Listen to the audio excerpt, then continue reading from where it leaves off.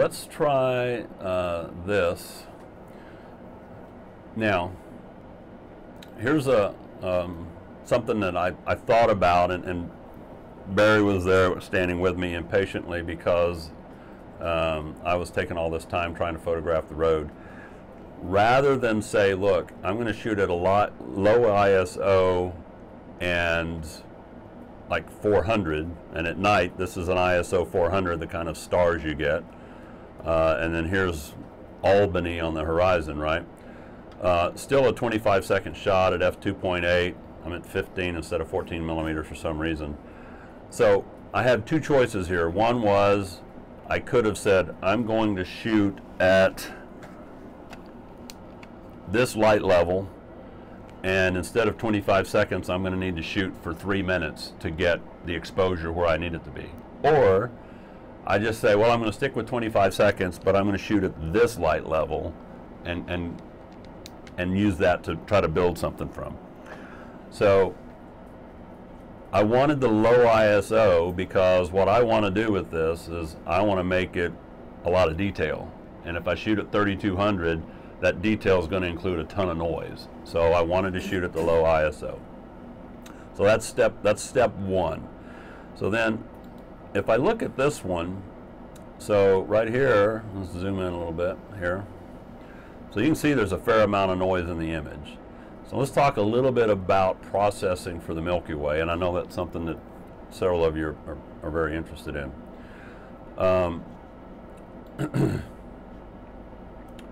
So these are kind of defaults. Let me see, make sure. Yep.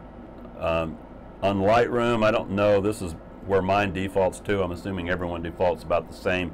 It seems to me like I remember that sharpening used to be at around 25, and now it's at 40. So I don't know why or what, maybe it's a new version or something like that, but typically it's a little lower.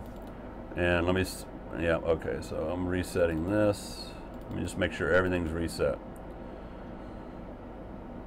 All right, so everything is now defaulted, and so this is the noise that's in that image coming straight out of camera.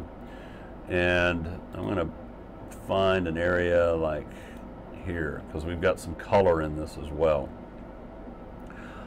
So you have two different types of noise that you get in an image. One has to do with light, and the other has to do with color. And what you want to do is eliminate a little of both. And we talked a little bit about, you know, that's a pretty sharp image. Tell you what to do, I'm going to drop this down, and this won't help much, but clear out some of it.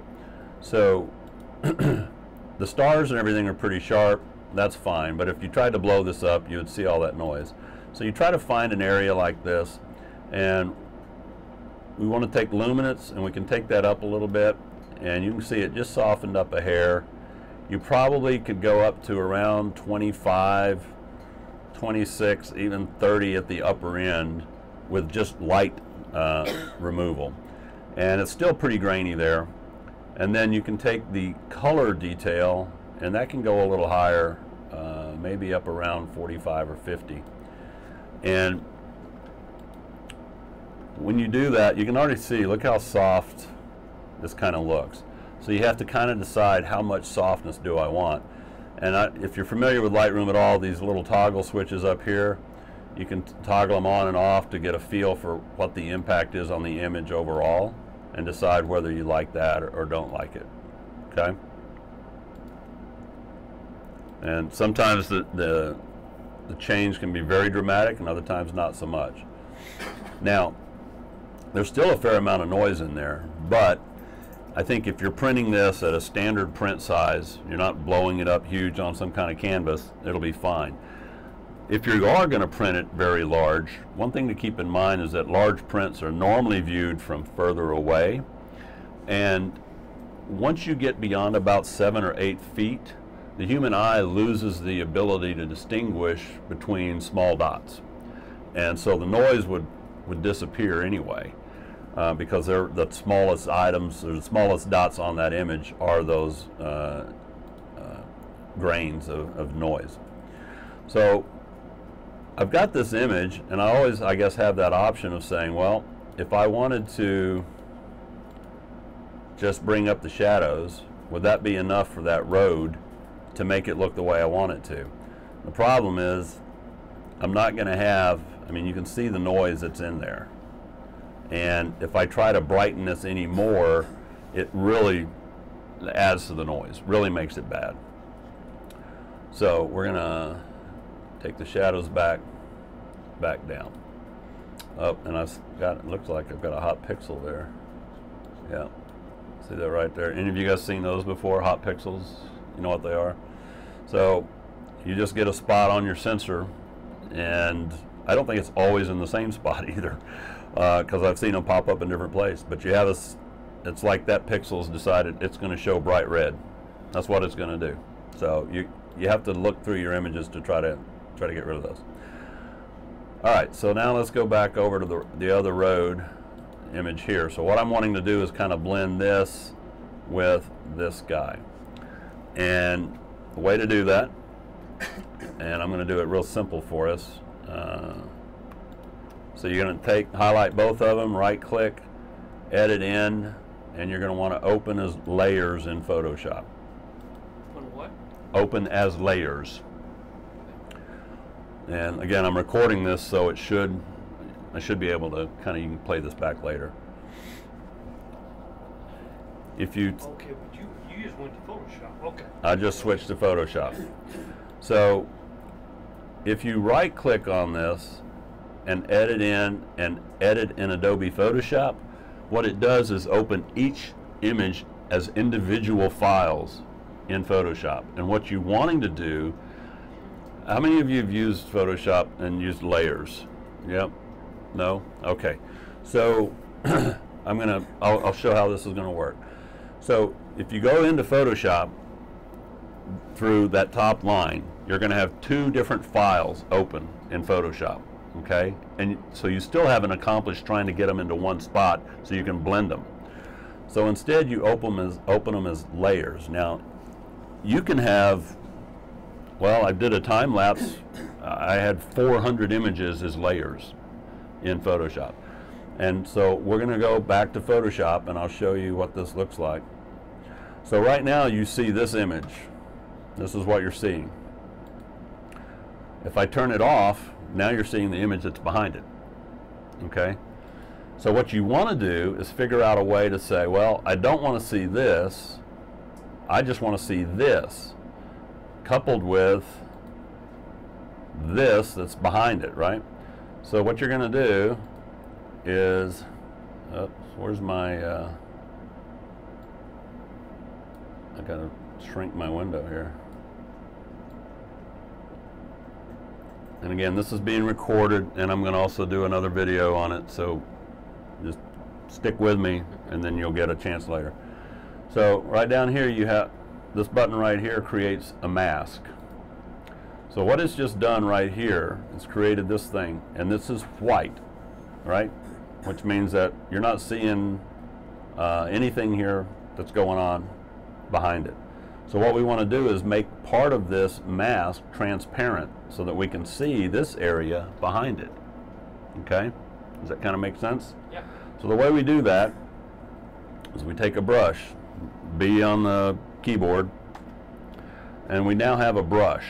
Here's our brush, this round dot right here. If we look down here, we can see we've got a black square and a white square, and the black square is on top, which means we're going to be painting black.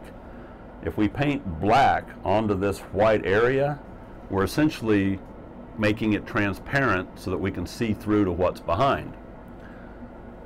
So if I take this, and I'm gonna make it a little larger. I'm going to come back to this, but notice up here, opacity at 100% and flow at 100%, which means that whenever I paint on there, it completely clears it out, and the flow means it's at 100%. There is no slightly painting or anything. You've got a brush full of paint, and you're just slopping it on there. And so if we just paint that across there, this is what we've done. We've now, and you can see over here, there's a line across there.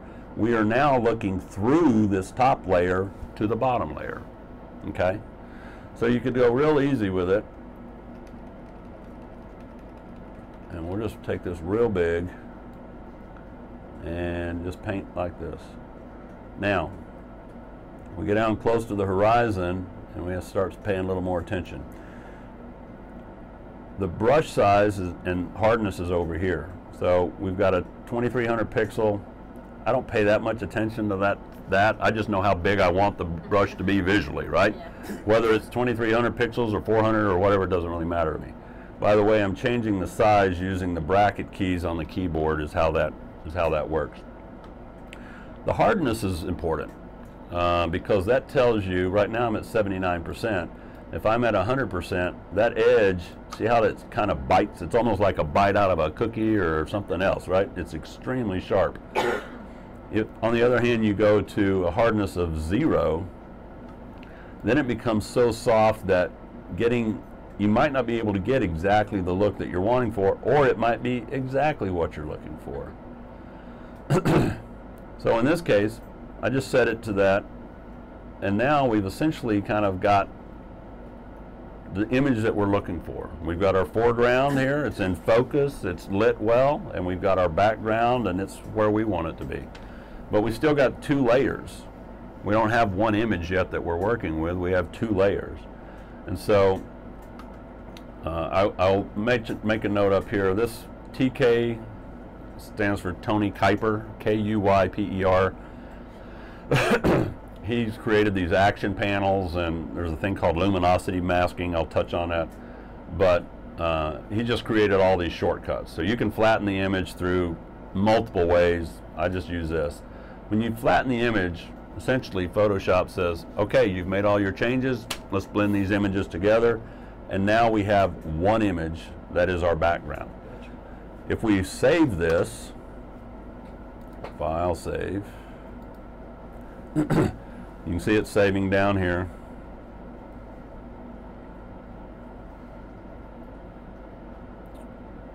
When it finishes up, this is why I need a new computer. Just FYI, so this image that we just saved is 250 megabytes in size. So, and that's flattened. If you save it as what they call a PSD file, which means that you don't flatten the image, you maintain all of the data separate for each layer. And I highly recommend you do that if you're doing really complex image edits, because if you find something later that you want to correct and you flattened it, you've kind of got to start over. So if you're doing multiple layers with multiple blending modes and all of that, I recommend you save one copy as a PSD, and then you can flatten it if you want and make more edits. And feel free to chime in. She's far more expert at this than I am. She could doze off over there. No. Okay, so now we've saved that. If we go back into Lightroom, we're going to find that that image is sitting here blended, and you can see it's called edit.tif, TIFF file. When you go to do prints, by the way, sometimes your printer may ask you for a TIFF file versus a JPEG, and you're going to get a TIFF file from shooting in RAW and then making an edit and saving as a TIFF. It's a whole other class, but in Photoshop you have lots of options of how you want to save that file when you save it. Okay, so now we've got our single image, and this is something that you couldn't get just in camera, right? Well, you could, but you would have a lot of grain in this, and so you couldn't really edit this area the way you wanted to. Okay, so we've got our sky here, we've got our foreground. To me, the foreground's a little bright. So now I'm getting into personal preferences around what do I want the image to look like, right? So how can I make this a little lighter? So here's where I think Lightroom is just phenomenal in that it has so many of the tools that Photoshop does. So who's familiar with the graduated neutral density filter? Yep. So you can just replicate that. This little square right up here basically creates one. And you have all these sliders available to you to control what something's going to look like. Now, you could go in here and make changes and then draw on the image. I tend to go a different direction. So here's this little area down here, show selected mask overlay. And you can click on this. And then when you draw on here, and I'm going to start right here, and I'm going to push up, And we're going to push up to about there. Sometimes it's hard to get that straight.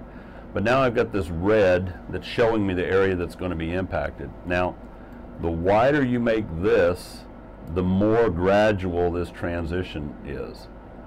If you have it very narrow, then the transition is very abrupt. So typically you're going to want some kind of transition going on, so it's gradual.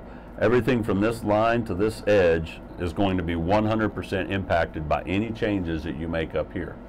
So now that I've got this kind of laid and I've got the area that I want to impact highlighted, I turn this off. I have to admit that there's been times when I forgot to turn it off and I'm painting on my deal and it's red. And I'm like, why is it red? What's going on here? It's kind of like Barry with his red headlights. We can't, you know.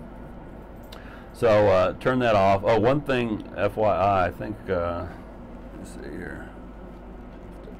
If you hold down the Shift key and hit O, it changes the way that overlay looks. So if you don't like the red, you can go to something different.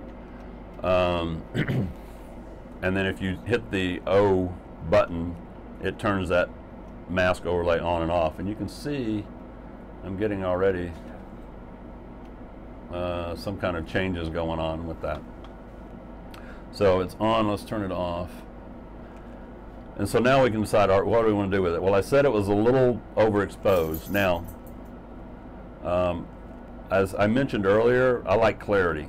As I said, I'll make something, add a lot of clarity, take it into Photoshop, bring it back into Lightroom just to add more clarity. It's like cowbell, more clarity. Same kind of thing. For any Saturday Night Live fans, you'll know what I'm talking about. So here's the thing, if you add clarity, a lot of times you get the crunch, and because this is dark, it's not as much, but you'll find two things about adding clarity, and this really is related to my style and the way I process images. You may want to do it completely different. Two things about adding clarity. Usually it adds brightness because it's adding some bright to the midtones. The other thing that it does is it actually takes down vibrance. And it's not real visible here. I could show it to you on another image. But so this didn't even, by adding the clarity though, it didn't tone it down enough for me. I would actually take this down just a little bit further. And now we're getting in closer to what I had in mind, which is enough to create some interest with the yellow line and stuff, and still create these leading lines into the distance, but not so bright that it pulls away from the fact that there's a Milky Way there, right? We can add some vibrance with this, saturation right here. I'm not liking how yellow it is, right? We've got the yellow in there, so I would offset that with a little bit of my white balance and toning it down a little bit. So now I've eliminated some of the yellow in there, but that yellow stripe is still there, but the road is looking a little darker. All right. So now that I've done that, I go, yeah, but I really want this stripe to be yellow. So here's one of the tricks I like in Lightroom. So this HSL and this color panel, hue, saturation, luminance. If you click on saturation, well, I was already on saturation, so when I did that, what it did is brought up all three panels, and I don't want that. I just want saturation panel. This little deal right here, if you click on that and then go to wherever you want in the image that you're wanting to accentuate a color, and you can just click on it and drag up. Now, you can see what it did. So you can control the sliders individually if you want, or you can drag it up. Now, I don't like that because look, it made it turn green. So it's one of those deals where in the processing, you're like sometimes unexpected results, and honestly, that happens more often with nighttime than it does in the day because the lights are different. Yes. I just wanted to do a quick time check. What would you be doing to that sky? It's 9:50 almost. Okay. All right. So let's talk about the sky. Let me get rid of this. So we're going to just focus on the sky for now. Don't want to worry too much about here. I think you saw how I blend the image. So there's not much really that we need to talk about more there about it in terms of the blending. But so the night sky. You can kind of start from the top and work your way down with these basics. What is the white balance here? It's saying as shot. Oh, because I'm over in a TIFF file. So let me go back to this file here.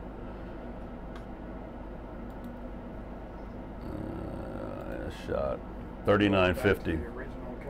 Yeah, so I'm back at my original capture because here it's going to show me exactly what temperature I shot it as.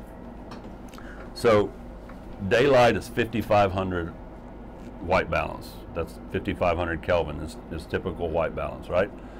If you shoot in a studio with a flash, it's 5500 daylight is what they call it. And I've heard people say before, well, starlight, star is a bunch of stars, right? It's daylight, shoot at 5500. I usually find that to be pretty warm. So at 5500, it's getting closer to black.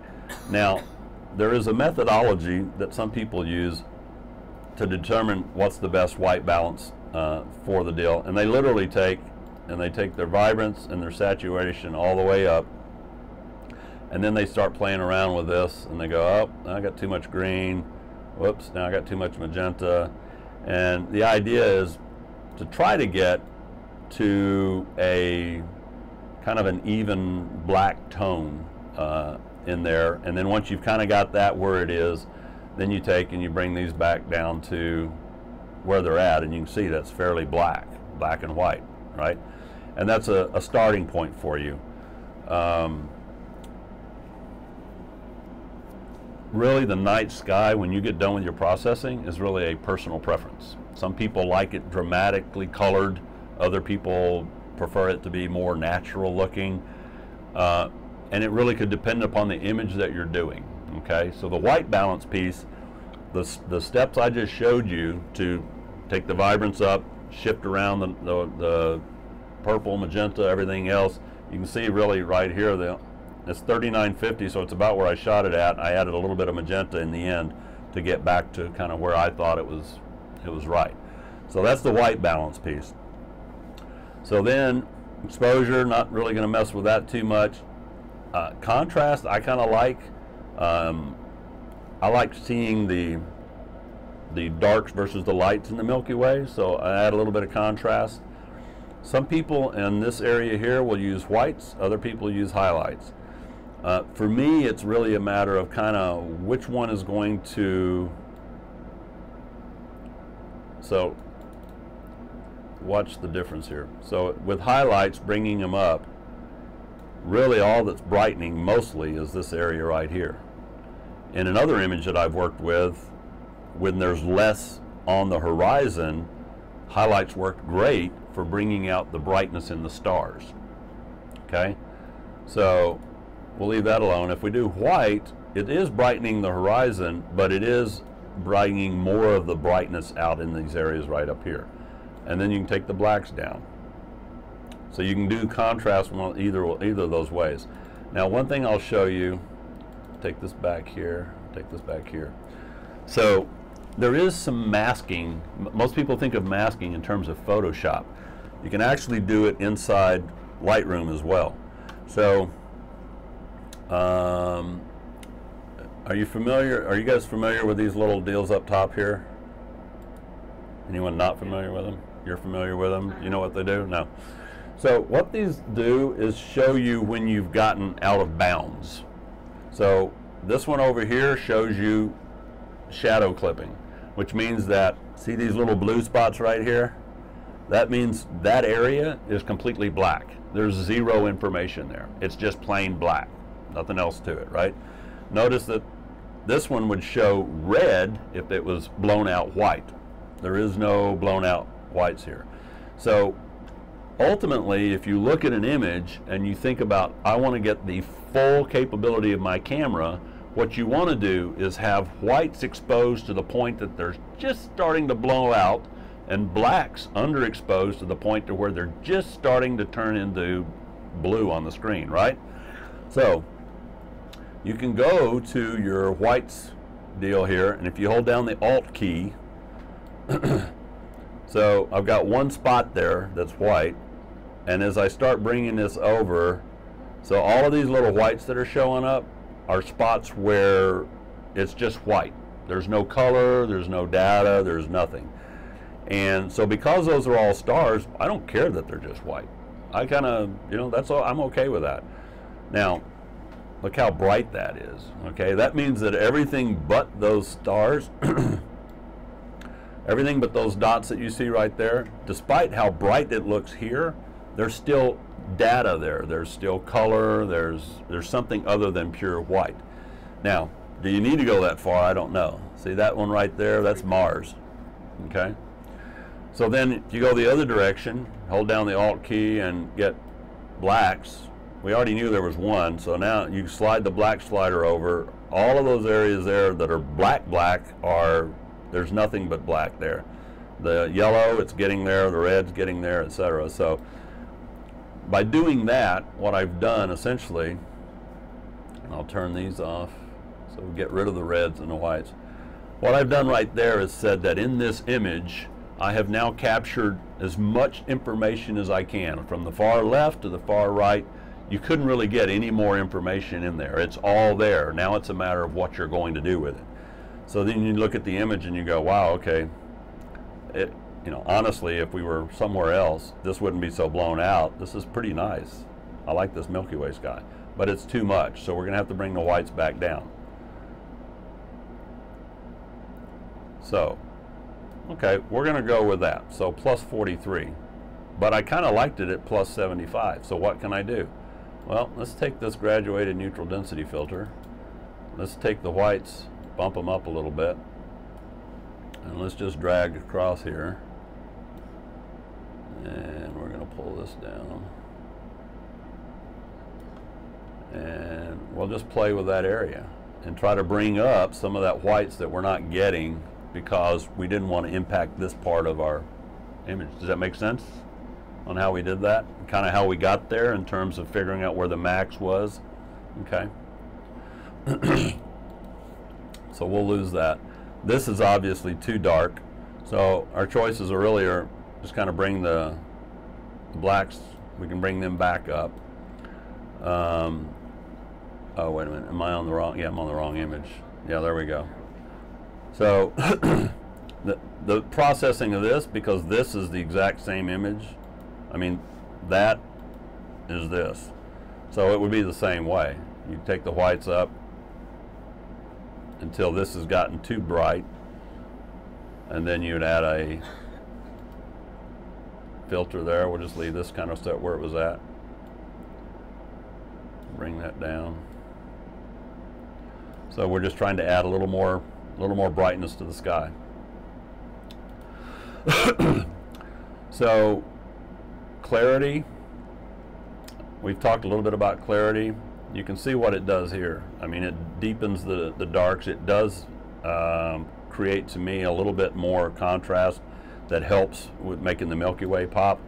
The dehaze filter is something they've added recently. It tends to darken images quite a bit. It also creates some pretty dramatic color shifts, and so you really want to go pretty easy with that. Vibrance, we could add a little bit if we want, but it's already so yellow that I'm not sure I would go that direction. This road is driving me absolutely nuts being that color. So I'm gonna, let's see what happens if we go here. Right, take the saturation way down. Clarity way down. We're gonna take it back to kind of maybe where it was at.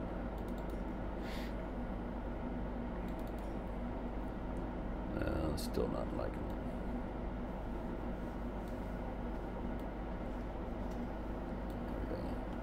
All right. So if take this, let's see, my key go here. So before and after. Pretty big difference. Now, you may not like this image. You may say, you know what, I like that better. It's more of a personal preference. No? way though to tone down the bright sky there? Yep. The yellow? Yep. So let's just, I'm going to do it two ways, but I'm going to start with a brush. And I always, whenever I click on one of these tools, I try to double click on effect because it zeroes everything out. You can go in and click on them individually, but if you just double click on effect, it zeroes everything out. Now, these settings up here, you can create tons of presets. And I have some, she's like nodding her head. So for a brush, so you can create a brush that you use specifically for painting the Milky Way sky with, that has all the settings that you like. And you just save it as my Milky Way brush. And then anytime you're processing a Milky Way image, you click on custom, drop down to, it'll be listed there, Milky Way brush. Click on it, and now all the settings are the ones that you've always used for adjusting the Milky Way, and then just paint on the Milky Way, and it'll do it at one time. You don't have to manually go in each time and recreate it. There's a lot of things out there right now called presets. Presets, yes, lots of them. Yeah. There's a bunch of them that come built into Lightroom. I mean, Yeah. all of these. You know, let's go and look at this infrared. I kind of like night skies in infrared. So back to this. So Okay. we got this brush. Okay, down here we have an auto mask. I'm going to turn that off. I'll come back to it in a minute. You have feather, which is the same. Remember, in Photoshop, we're talking at the brush. Hardness, right? This feathering is the same thing. Hardness or softness. The bigger the feather, the softer the brush. No feather, very hard edge. Okay? And then the flow is the same as the over there. You don't really have in essence, an opacity, but the flow is the same deal. If your flow is 100%, anywhere you touch on this image, it's going to change. So if we just take exposure down, that's what it does if you click on it, right? So we're going to take our feather up, and we're going to take our flow down, because we don't want to dramatically change this immediately. We want to be able to kind of feather and softly try to take these tones down. The auto mask, what that does, and this is actually not a bad spot for it, this dark edge right here, if you're just painting without this on, and now what we're going to do is the opposite of what we need, but let's say we're increasing the exposure, and I'm going to, for exaggeration purposes, put this up. It's painting all this area, right? If you had and by the way, Control Z takes you back a step. If you have the auto mask on, as long as you don't get that center crosshair, or really anything beyond the edge of the feathering, over that edge, it will automatically mask that off for you and won't paint anything around it. So it is a way of masking, okay? There you go. It's like you're painting something, right? And it does it for you. Okay, so we'll leave that on. We're going to take, and I would start in this situation, I would start with two things. I would start by bringing highlights down. I would also start by bringing the saturation down. And might take this right here and move it down. This is white balance. All right, so I'm just moving it to the blue a little bit. And then we just kind of say, all right, what does this do to us? Now, to me, that's still too, it's a hammer instead of being a light paintbrush. It's a little too strong, because ultimately your edge is probably going to look a little sharper and a little more defined than you want it to be. But we're already painting, so we're just going to go ahead and paint this across here. Whoop, I got down low. But. All right, so we've got rid of a bunch of the yellow. We've still got some over there. You can go back and say, you know what, that was too much. I'm going to go this direction. So once you've painted it on there, you can make adjustments to these sliders and fine-tune things the way that you want them. And it knows where you already painted. It knows where you've already painted. You can always hit the O key. Well, I'm going to have to do... Okay, I see. Let's not turn it on. Or maybe I need to turn it on. Oh, that's something I got to remember too. It's frustrated me one day. I was like, I like this image. I'm going to rate it a 3, and I'm pushing a 3, and it's not reading it. And it's because as long as you have a brush or modifier open, it doesn't do anything else. Yeah. So your keyboard doesn't work that way anyway. So you can always go back and select a brush that you've edited. So now it's green, white, red. So any of those areas that have been painted, if you decide, you know what, I've impacted an area I don't want, you hold down the Alt key, notice it changes from a plus to a minus, and then you paint in these areas and it will erase it. Usually then you can go back to the flow and just say, all right, change the flow up, and you can kind of get rid of these areas that, you know what, I didn't want that to impact there anyway.